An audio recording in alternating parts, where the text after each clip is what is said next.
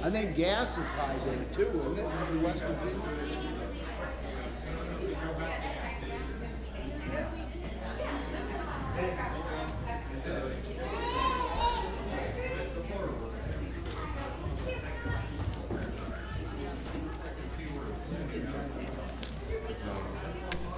After the video, are you doing a song after that? We're doing the 2 songs to start with, and then the video presentation. No, I don't know when the video is. Because after the right video, there. Oh, okay. After the okay, so on this song, if you could dismiss the kids. Yeah, I will. Okay. Yeah. I knew that. Because I knew that next song I would have to do that. Yeah. Great.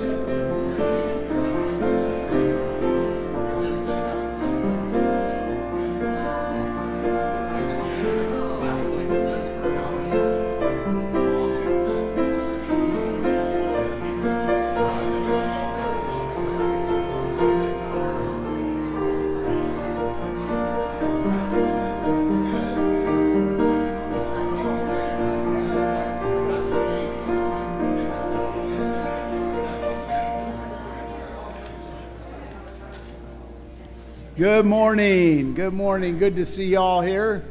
I love it when we have this many in church and Sunday morning. And it's a special day, the 4th of July, and I thank you all for coming this morning and just for praising God and thinking of our country and the people that defend it, the people that take care of it. And so this morning we're going to start out standing and singing the Star Spangled Banner, and our flag is there. And we're just going to sing the first verse, that's all. That's what most of us are familiar with. Okay?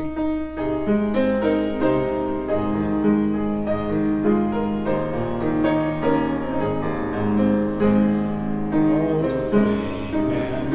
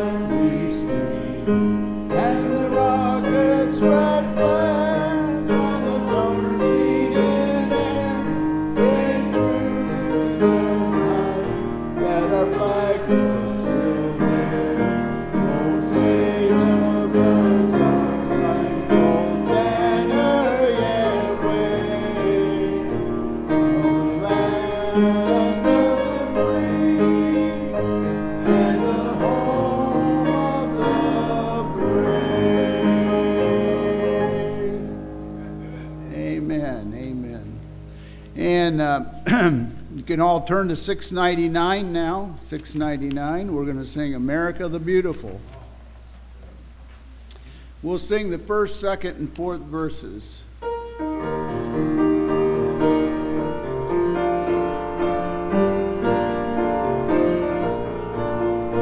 Oh, beautiful for spacious sky, for amber ways of grain, for purple mountains, majesties above the fruited plain.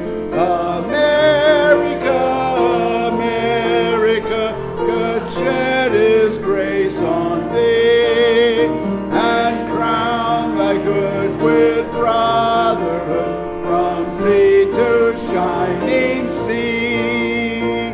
Oh, beautiful for pilgrim feet whose stern impassioned stress a thoroughfare for freedom be across the wilderness.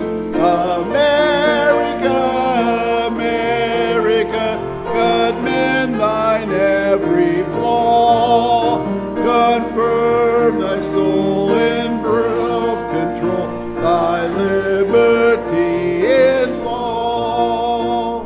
Oh, beautiful for patriotry that sees beyond the years, thine alabaster cities gleam, undimmed by human tears.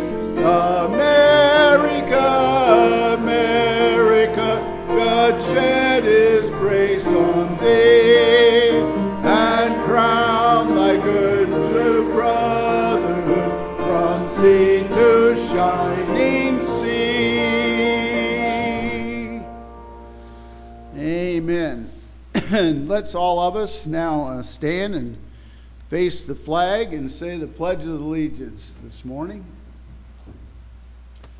I pledge allegiance to the flag of the United States of America and to the republic for which it stands, one nation, under God, indivisible, with liberty and justice for all.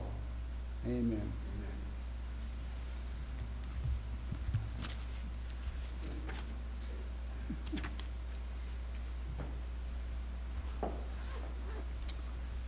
And standing for prayer, let's pray together. Our Heavenly Father, we are glad to be here. And for each one that came, I pray you would meet the need that each one has. And I pray that you would be honored and glorified. Be with Pastor Sage and his wife while they're away. Let them come back refreshed. And Lord, we ask that everything that's done would honor and glorify you, Jesus. We love you. Amen. Thank you. You can be seated.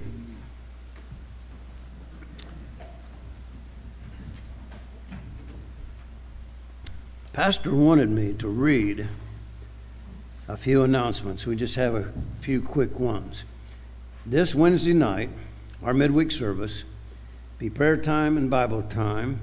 And this Wednesday, Brother John Moore will be preaching for us.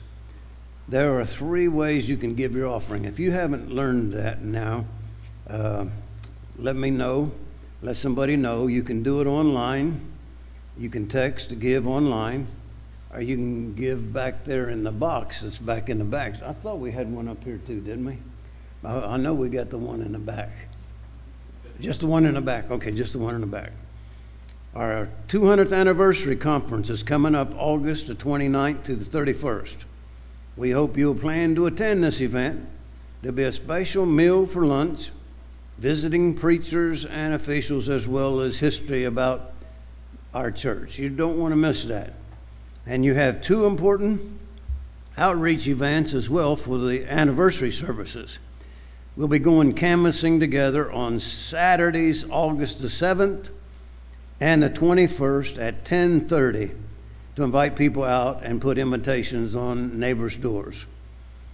There'll be no lunch or afternoon service today, so the pastor wants you to enjoy the holiday with your family. We're glad you're with us, each one. Some of you I've been praying for, and I'm glad I got to see you again today.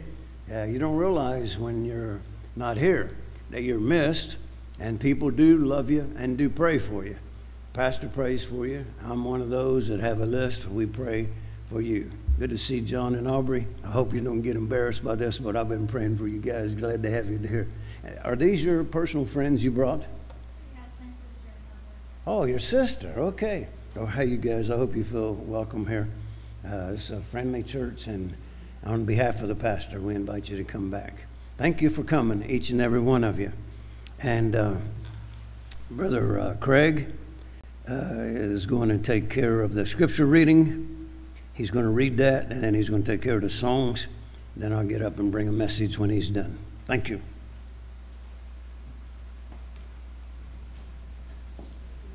Let's all turn to page first for 701. Let's sing our next song. And the children then can be let go during this sun to their class. Mine eyes have seen the glory of the coming of the Lord. He is trampling out the vintage where the grapes of wrath are stored. He has loosed the faithful lightning of his terrible swift sword. His truth is marching on.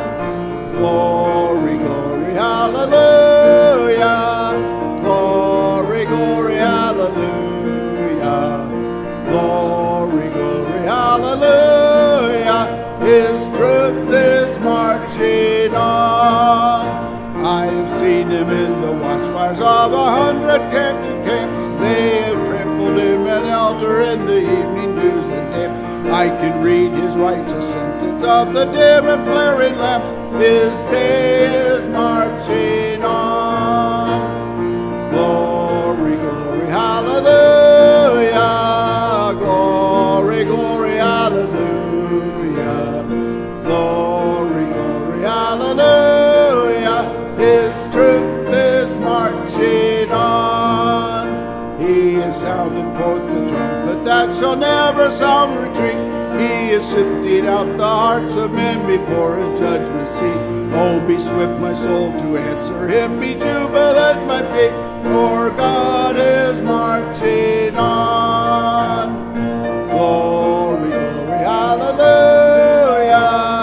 Glory, glory, hallelujah. Glory, glory, hallelujah. His truth is marching on. In the beauty of the lilies, Christ was born across the sea, with the glory in his bosom that transfigures you and me. As he died to make men holy, let us live to make men free, while God is marching on. Glory, glory, hallelujah. Glory, glory, hallelujah. Glory, glory, hallelujah. His truth is marching on. Amen.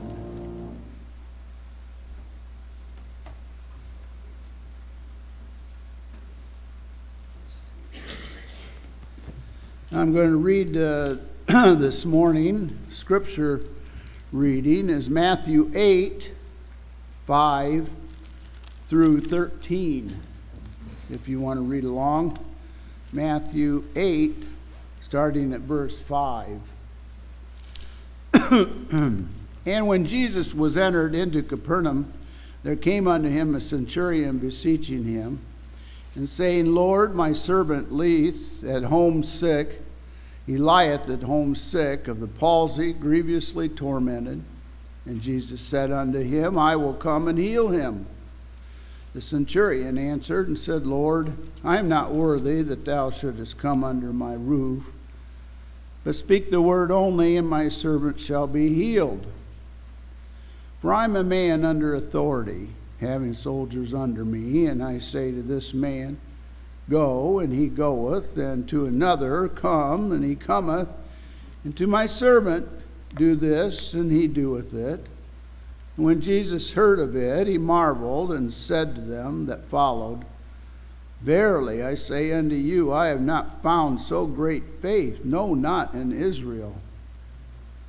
And I say unto you that many shall come from the east and the west, and shall sit down with Abraham and Isaac and Jacob in the kingdom of heaven.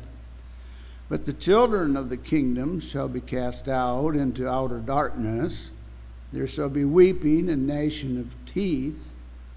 And Jesus said unto the centurion, Go thy way, and as thou hast believed, so be it done unto thee. And his servant was healed in the selfsame hour. Amen.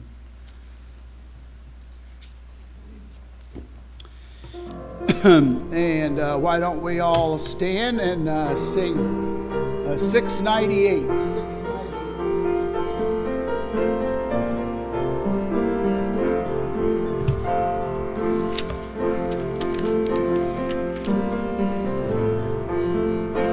My country is of thee, sweet land of liberty, of thee I sing.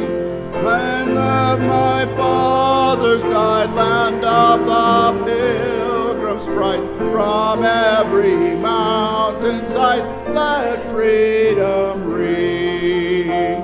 My native country, thee, land of the noble free, thy name I love. I love thy rocks and rills, thy woods and templed hills. My heart with rapture thrills like that above.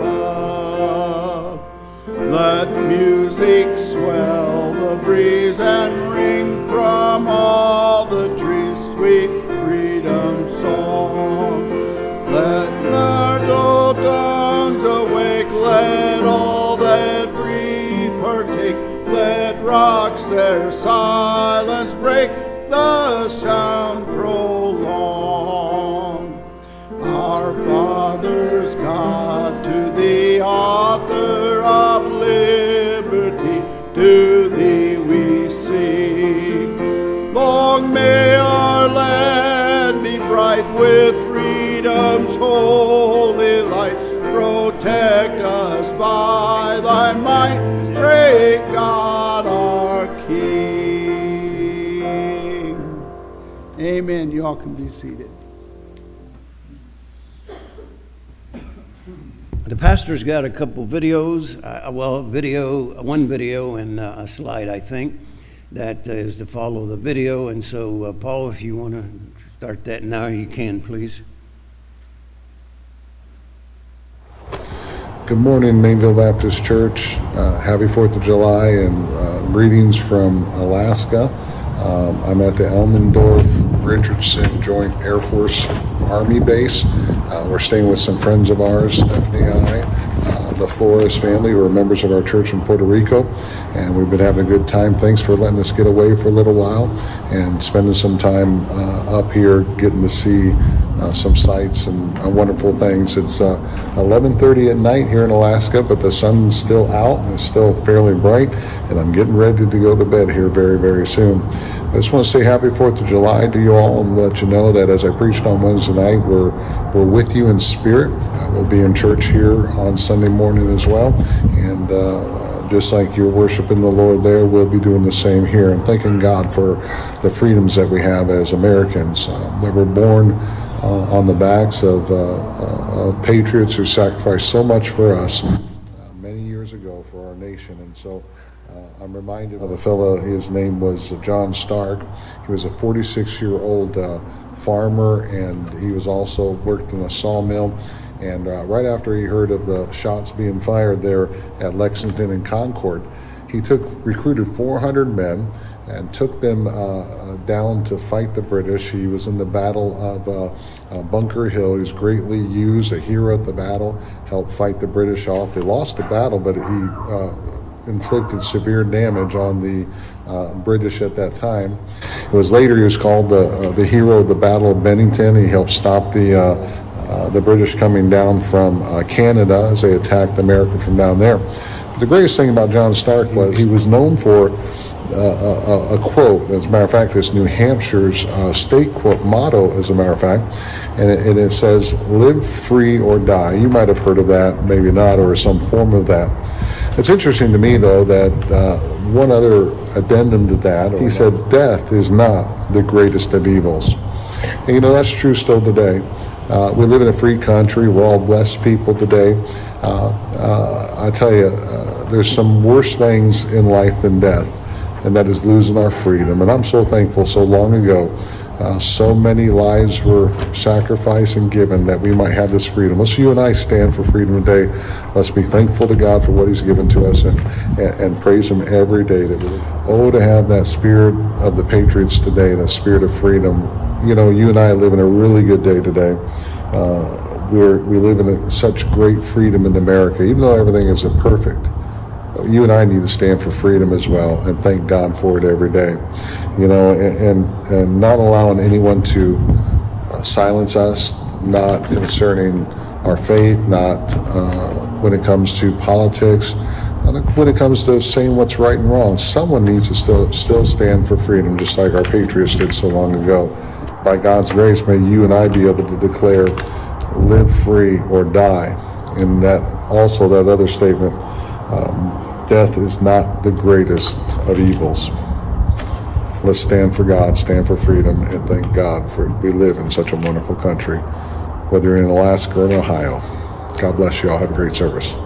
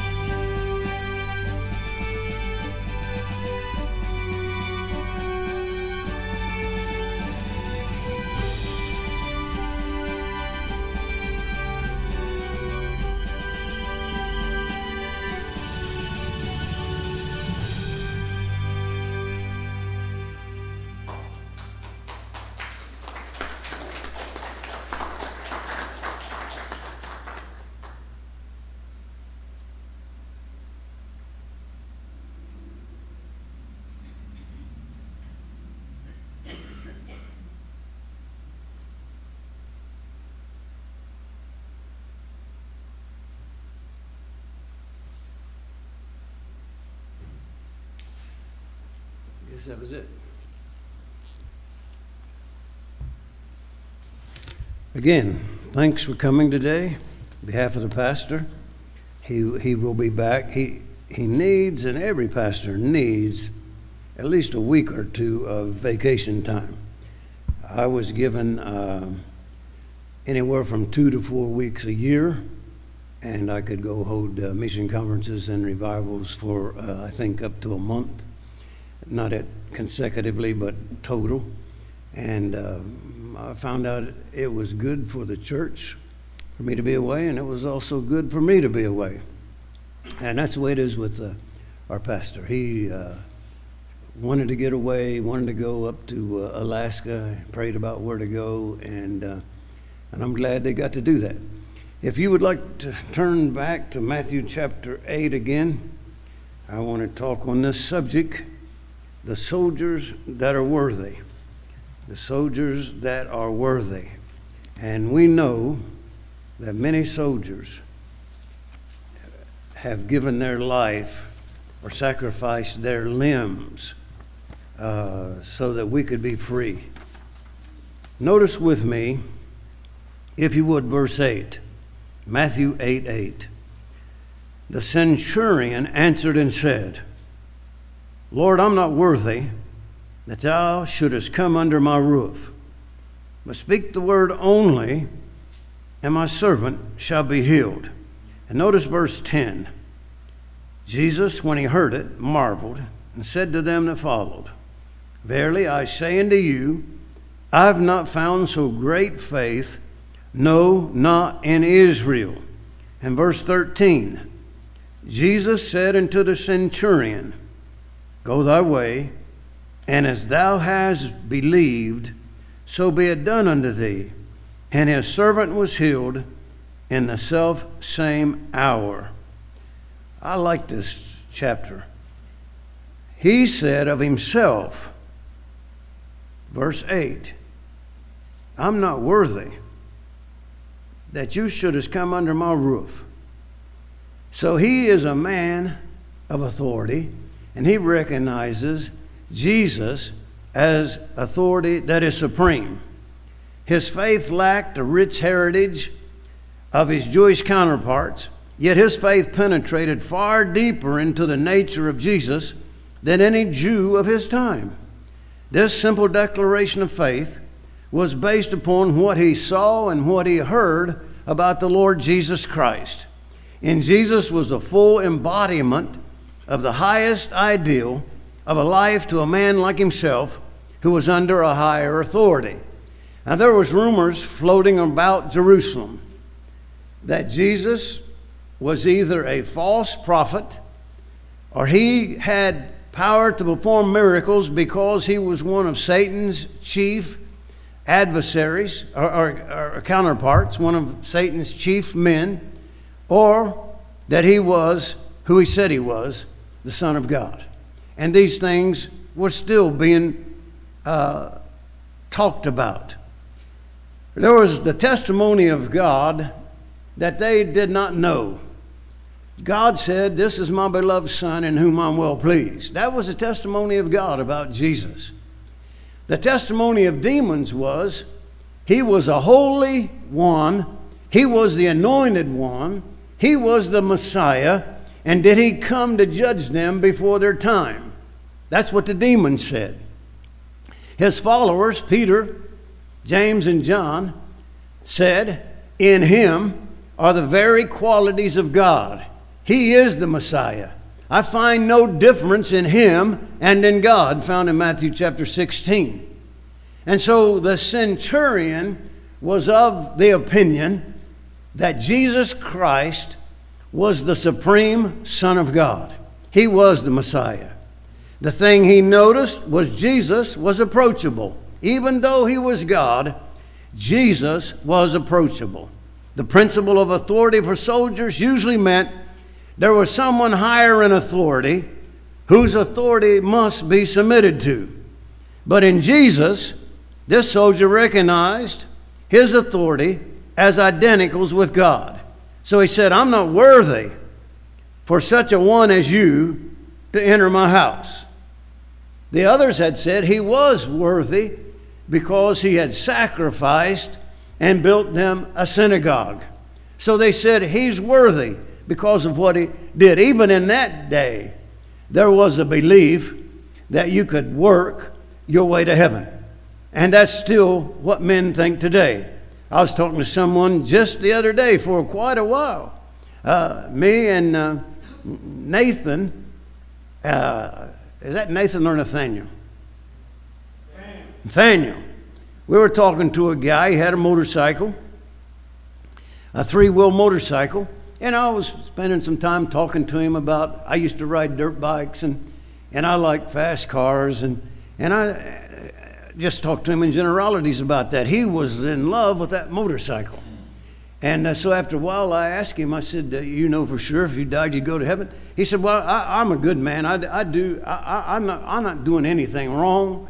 I don't do anything wrong to my neighbors. I'm a good person.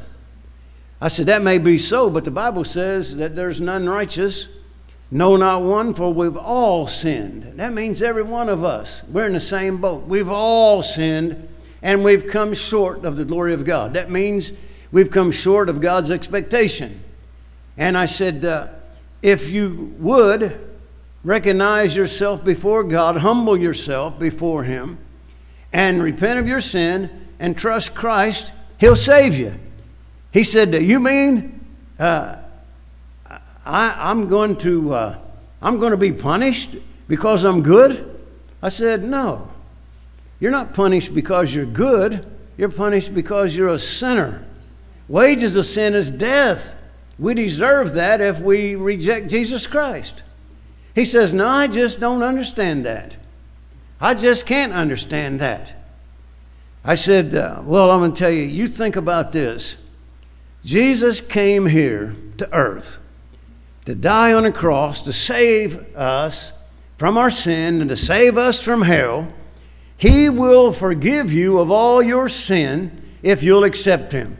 And if you don't accept Him, I believe anybody that turns Him down deserves to go to hell. And that's where you will go, because the wages of sin is death. The payment for sin is death. He just looked really confused.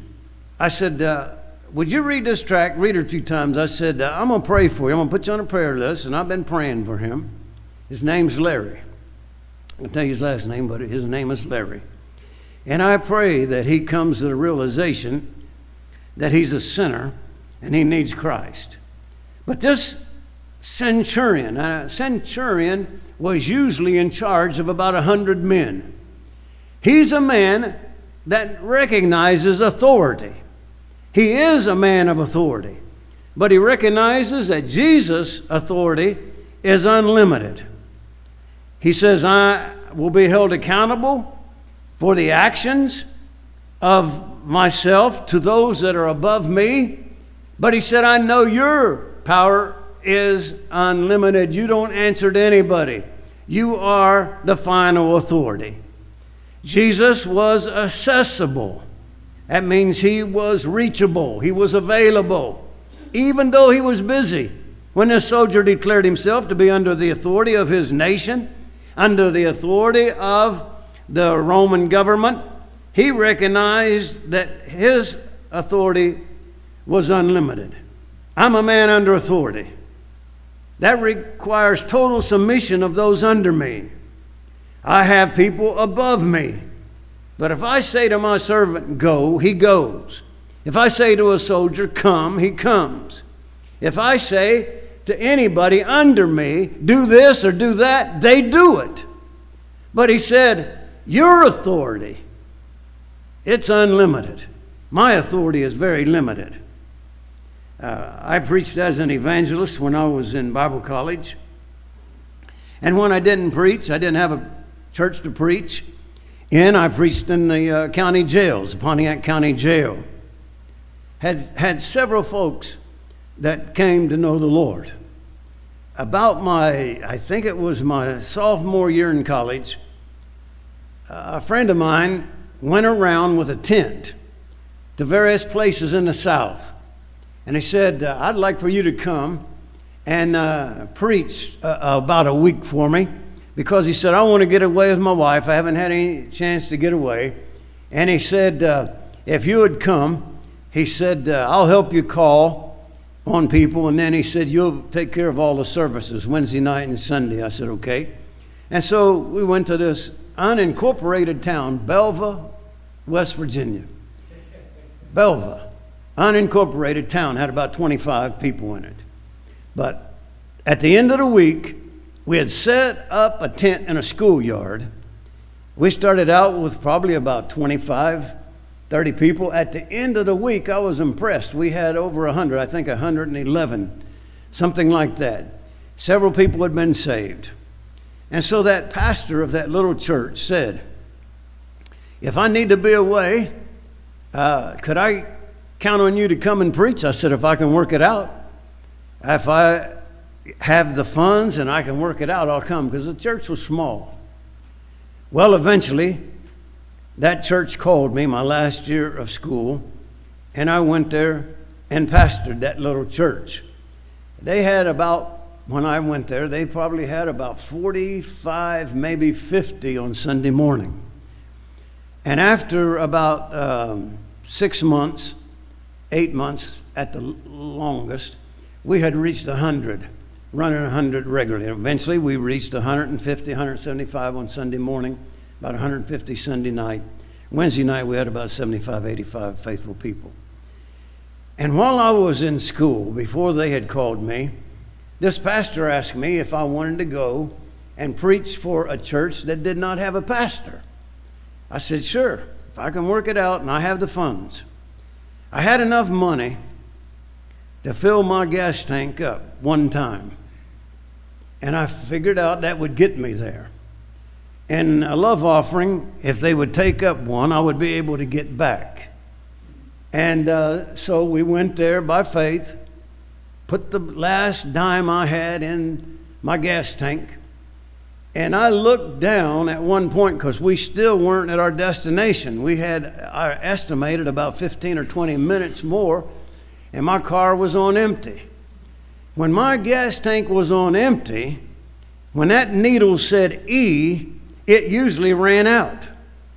And I had told the Lord, if you'll get me there, love offering will get me back, I'll go. That's all the money I had. And my wife looked over and she saw that E after a few minutes. She said, how long have we been on empty? I said, no, don't think about it. Pray that we get there. And so she did. We went to this place that I thought I was supposed to preach. Name of the church, I think, was similar.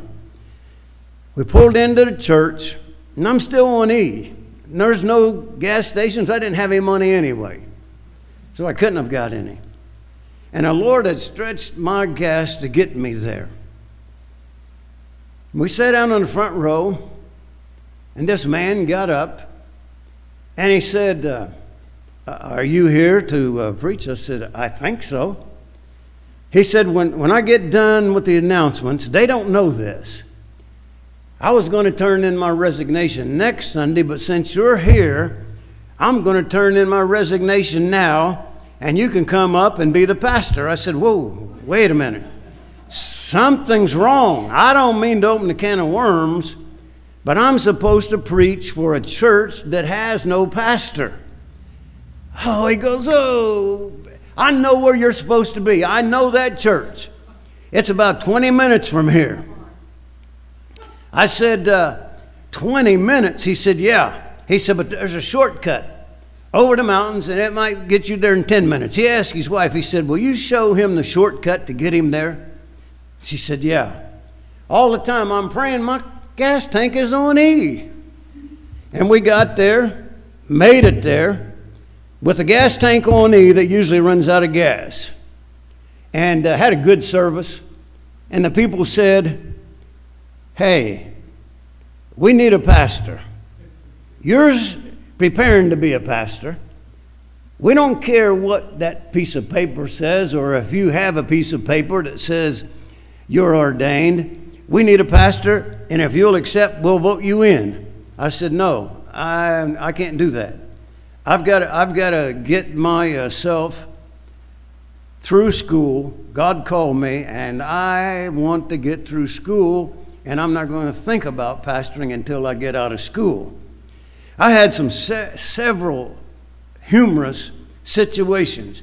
I often wondered how that guy was going to get out of the situation of telling the church he was going to resign that Sunday when he didn't intend to tell them till the next Sunday. But anyway, things like that happen. Jesus was accessible even though busy. He was reachable. He was available. And this soldier recognized that. Before you can reign in any position of leadership, you must learn how to submit. That's not easy for some to do. I've seen some Christians that have been able to do that very well. Others had a hard time with it. But every Christian has an area of his life that God meant for him to reign over. He wanted you to reign over the mastery of your flesh. And you are supreme in that challenge. He wants you to master your spiritual potential. He wants you to reach your spiritual potential. And how you do that is faithfulness to the Lord and daily Bible reading. I have sat down and for years, the first thing I do after I get out of the bathroom, the next first thing I do is eat me a little bit of oatmeal, and then I sit down and read my Bible. And I'll read it until the Lord speaks to my heart. Sometimes I'll read 3 chapters, sometimes I'll read 8 chapters. But I'll read it usually till the Lord speaks to my heart. And always I tell the Lord, I enjoy what He gives me. Jesus was touchable, and He was also moved by people's infirmities. Notice here, verse 14, when Jesus was come into Peter's house, He saw his wife's mother laid and sick of a fever.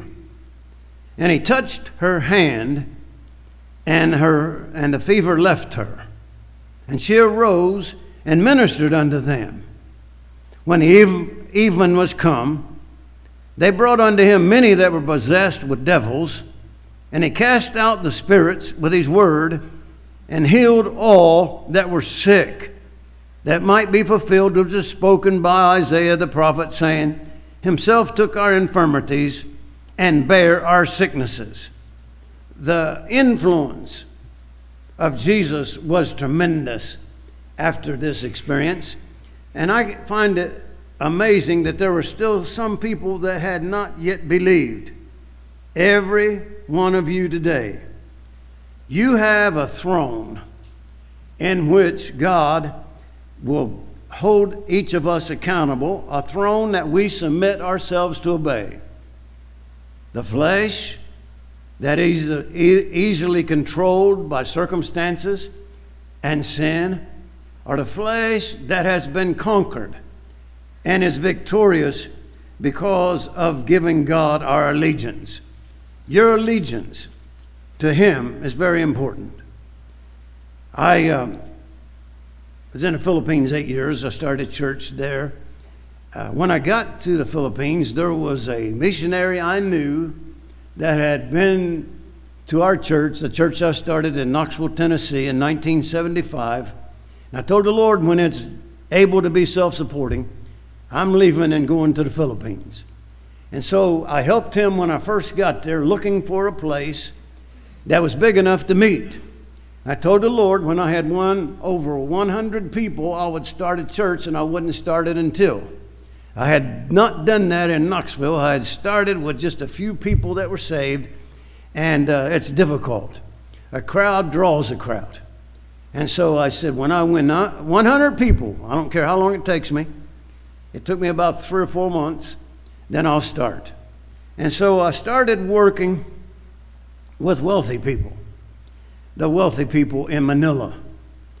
And I found out that they wouldn't invite anybody else to the Bible studies I held in their home. They exclusively wanted me to just minister to them and their immediate family. Don't invite anybody else, because we would not like to have them come.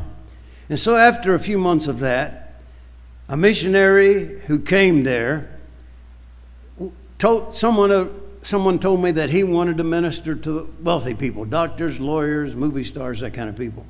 And they live in a wealthy part of Manila. And so when he told me that, I said, tell him to come over. I'll give him the names of these folks that have been saved, because I'm going to go north. I had gone south, couldn't find a building that I could afford.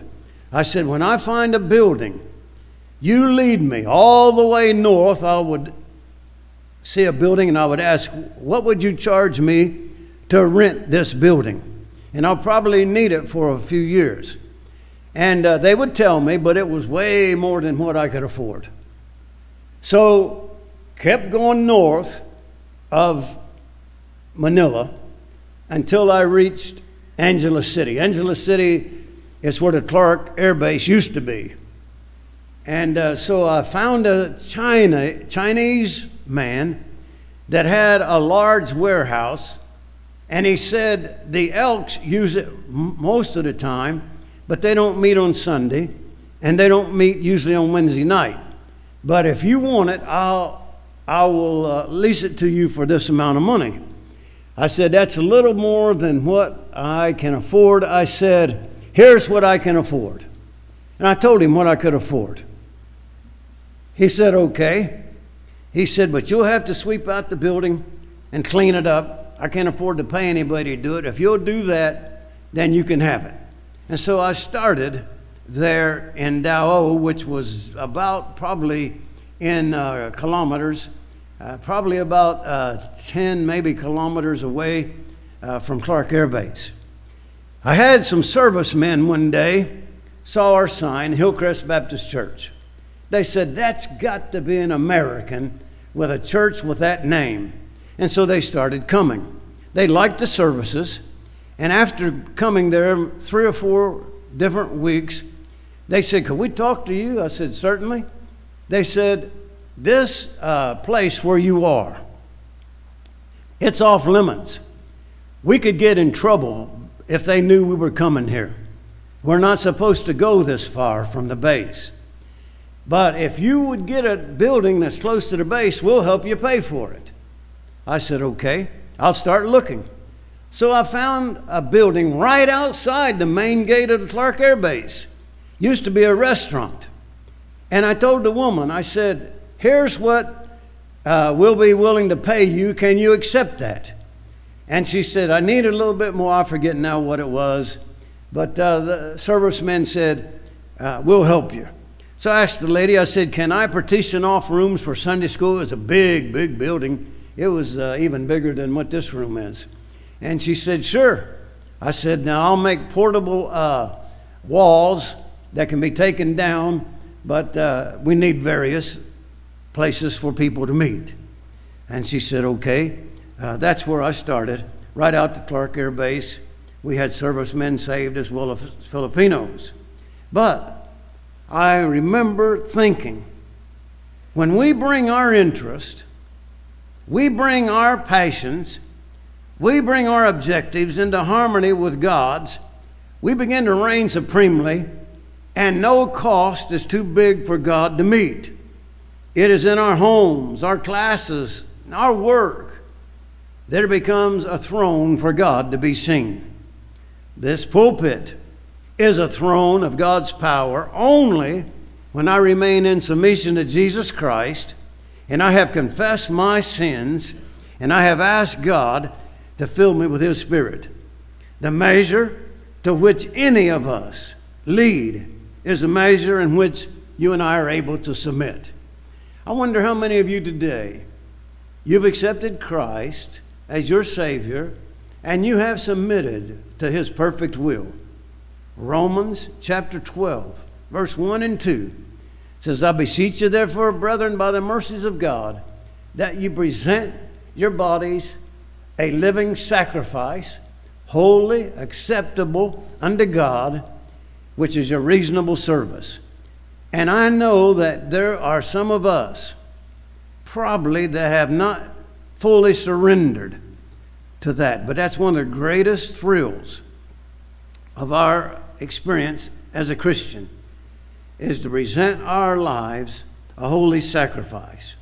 If we bow to God and submit ourselves to Him for worship and service, we have powerful influence that can be exerted anywhere we go. And I was in the Philippines, where I started in the beginning, where the wealthy people lived.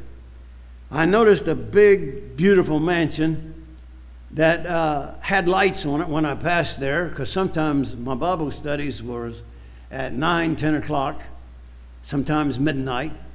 And I noticed there was lights on, but I never did see a car in front of that place. And so I asked the neighbors, I said, whose house is this? Who lives in that beautiful mansion? They said, the mayor. He lives there. I said, I've knocked on the door, but I've never caught him at home. Mayor Aguilar. That's his name. I said, where's his office at? They told me where his office was. I said, I don't live too far from there. I said, I'm going to go see if I can set up an appointment and have a Bible study with him. Now, probably 80% of the people that were members were won through Bible studies, through home Bible studies. And so I went to the office, and the secretary would say, he's busy, sir. He can't see anyone. I said, he can't see somebody that came here 13,000 miles, tell him the most important thing anybody could ever hear? She said, no, sir, I've been told not to let anybody in. Well, the next time I went there, I'd gone there 2 or 3 times. The next time I went there, there was cables and cameras, and they looked like, because they film a lot of movies in the Philippines, looked like they were getting ready to film a movie. And I asked someone, I said, are you filming a movie? They said, yes. They told me what the movie was, an old movie that they filmed years ago. This is years ago in the 70s. I said, I wonder if I couldn't get in there. I've been praying to get in there to see Mayor Aguilar. And the secretary again said, sir, he can't see anybody. He told me not to let anybody in. It dawned on me that if I prayed and I got in there and just fastly went and I opened that door, he would see me without her stopping me. And so after prayer, that's what I did. I went there and I just zoomed past her office and I opened the door, and there's a lot of men in there. And I said, oh my. When I seen all these people in there, I was interrupting some kind of a conference. And I said, sir, I'm sorry, if this is not a good time, I'll come back. I said, are you Mayor Aguilar? He had the big desk and conference table around him, people there. He said, yes, I am. He said, sir, what is this about? I said, I'm a missionary. I've been here several times to see you, but the secretary always says you're busy, so today I didn't let her tell me that. I said, if this is bad timing, I'll come back. He said, no, sir. We were just about done. He told him in. He said, hey, we can finish this up. He said, I want to talk to this young man. He was probably in his 40s, I'm guessing. I was in my 20s. And so I said, Mayor Aguilar, I passed your house several times. I've knocked on the door and no one comes. I said, I've been here I don't know how many times, and your secretary stopped me. But if you would let me take about 10 minutes of your time, I will tell you some of the most valuable things that you have ever heard or thought about. Okay, tell me that. I said, what are you filming? He told me the name of the movie. He said it's with Burt Reynolds. And he said, we'll probably start filming this week sometime. I said, well, that'd be great. I said, do you realize, sir, that you are a sinner? Like the Bible says, that we are all sinners, including myself, and we all have come short of the glory of God. And could I explain to you how you could have your sins forgiven? He said, absolutely. And so I went through the plan of salvation, and I said to him, if you'll get down, sir, and ask Christ to forgive you of your sin, he will do that. And I showed him Romans 10:9 and 10:10, that if thou shalt confess with the mouth the Lord Jesus, and believe in thine heart that God hath raised him from the dead, thou shalt be saved. For with the heart man believeth unto righteousness, and with the mouth confession is made unto salvation. I said, do you believe God raised Jesus from the dead? Yes, I do. Do you believe that if you call on the Lord like he promised, he would save you? Yes, I do. I said, would you do that then? I'll bow my head. I'll start off the prayer, and you finish it by asking Jesus to save you. He did that, and when he was done, he grabbed my hand with both of his. He said, sir, I so thank you for coming here, and I thank you that you didn't get dissuaded from seeing me. This is more important than anything I've ever done. That is because I said I'm a missionary, commissioned of God to give out the gospel, and I said now you realize you're a child of God. The soldiers that are worthy are those like this centurion who recognize they're unworthy. They're not worthy, none of us is, of God's consideration. None of us is worthy of God's great salvation. But God will save those that call upon him. The Bible says, neither is there salvation in any other. There's none other name given among men whereby we must be saved. And that is why I'm here today and why you're here.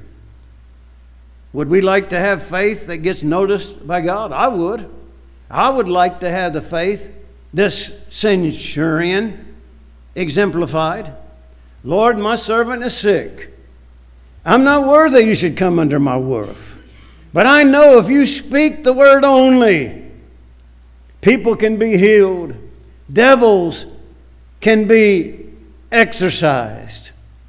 And I know you can just speak the word only, and my servant will be healed. That's the kind of power God has. I have seen the Lord do many miracles in the time I've been preaching. We had a lady call me when I was pastoring in Mansfield, Ohio. Maineville Baptist Church was the name of the church. And she called me on a Sunday afternoon. And some of you may have heard this story and some of you may not. She said, do you believe the Bible like it says in James chapter 5, is any sick among you? Let them pray. And then let the elders of the church anoint them with oil. I said, I believe all the Bible, and I certainly do believe that. She said, my daughter has given just hours now to live. And I've called every pastor. You're the last one. And none of them agree that my daughter could be healed like James chapter 5 says. I said, I believe it. She said, would you go see her? They only gave her like 48 hours, but that was 2 or 3 days ago. Now she just has hours left, and she'll die if God doesn't heal her. I said, I'll tell my church to pray tonight. I'll have my deacons with me, and we'll go and talk to her. I want to talk to her before I commit to anoint her with oil. Okay. When I got to the hospital, this girl had already turned blue. She had only been given just a few hours that day in which she would live. And I said, young lady, your mother called me. And I'm here for one reason. And that is to do what the Bible says if, first of all, you're saved. Second, have you prayed that God would heal you? Yes, I have. I said, do you know the Lord Jesus as your Savior? Well, I'm not sure about that. I said, well, that's the first thing. Let's get that settled. So we got that nailed down. And I said, one deacon only could come, the other one had something else to do. I said, we're going to do what the Bible says. We're going to anoint her with oil, and we're going to pray that God raises her up, and she's a testimony, and she lets people hear her testimony of how God healed her when she's on her deathbed. I didn't hear anything for a day or two. It's either a day or two later that she called all excited and she said, I'm living. I didn't die like they said. I noticed a big difference in my health since you prayed for me. I said, then you need to do what you said you would do. You need to come here and let other people know that you are giving God your life and you're living for Him now. And I tell you, that girl was very excited about that. that she had been healed from a deathbed. And I know I've shared this with some people over the years, and there are people that look at me like I'm crazy. Well, I'll tell you, if you really don't think I'm crazy, I'll tell you about a story that you'll probably feel I am crazy. I was preaching in Canada. I had meetings from one end of Canada to the other. And in one of the services, there was a lady in a wheelchair. And that lady, after I got done preaching, wanted to know if I would talk to her for a few minutes. And I said, well, let me get the pastor. And I said, Pastor, she wants me to talk to her. Do you want to be involved? I don't know. I don't have any clue what she wants. He said, no, I know the lady. I know what she's probably going to say to you. I said, okay. I said, then I'll talk to her. Other people came by. Don't happen often, but people came by and asked me to sign their Bible and thank me for the message. And I said to the lady, we'll go back here. And her husband, he was there. And I'll talk to you. I said, ma'am, they had a luncheon afterwards, and I was hungry. And I wanted to get done as fast as I could, but I didn't want to not let her know that she was important. But I said, ma'am, can we make this quick, what you want to see me about? She said, I'll tell you what I want to see you about. She said, I thought I knew the Lord. But she said, I went to a service, different denomination, and they asked me to kiss the cross, and I did that. And she said, they told me everything was all right, but after that, I had voices inside of me saying, kill yourself. Throw yourself out the window. Slit your wrist. And she said, when I came here, this demon didn't want me to talk to you. And she said, he's been wanting me to kill myself now for a couple of months. I said, ma'am, I don't understand what's happening with you, except maybe you are demon-possessed. But I said, let's settle this. Let's settle your salvation first of all. And while she's there, her hand is doing this, one hand. And it's getting closer to my face all the time, this hand. I mean, seriously, this is how she's doing. And I said, ma'am, can't you control yourself? She said, I can't. There's times I can't. I said, then let's pray. I said, Lord, I know that you have the power to subdue kingdoms. You have the power to cast out devils. And I'm asking you to do that. And I'm asking you to save this woman if she's not saved. And I stopped. I said, now I want you to pray. I want you to tell the Lord that you want to be saved and you want to serve him. Immediately, that arm settled down. And she asked the Lord to save her. And I often think about the times that I have seen, only a few times, evidence of demon possession. But it's real. But Jesus has the power. He has the ability to cast out devils. Let's have a word of prayer together. Jesus Christ, he is touchable. He is accessible. He is approachable. And he's there today if you'll accept him as your Savior if you've never been saved. Heads bowed and eyes closed. I want to ask you a question. How many of you that are here today say, I am saved, I have trusted the Lord, I'm raising my hand as a testimony? There's no doubt I've received Jesus Christ as my Lord and Savior. Would you raise your hand up? Hands all over the room. Thank you. Thank you. And put it down. I didn't miss anybody. I didn't think anybody was missed, but possibly there could be. If you're not saved, would you ask the Lord to save you today and come and talk with me? Another thing. Have you been in the center of God's will since he saved you? If not, could I pray for you? You say, preacher, I don't know for sure if I'm in the center of God's will, but I want to be. Here's my hand. Just slip it up and take it down. I want to be. Thank you. Hands over. And yes, I want to be in the center of his will. Thank you. I love him. Thank you. Hands all over the room. I want to serve him. I want to be in the center of his will. Preacher, pray for me. I saw several hands. Lord Jesus, I thank you for the message. Thank you for the privilege presenting your word. Now I pray you'd have your will and way in this service.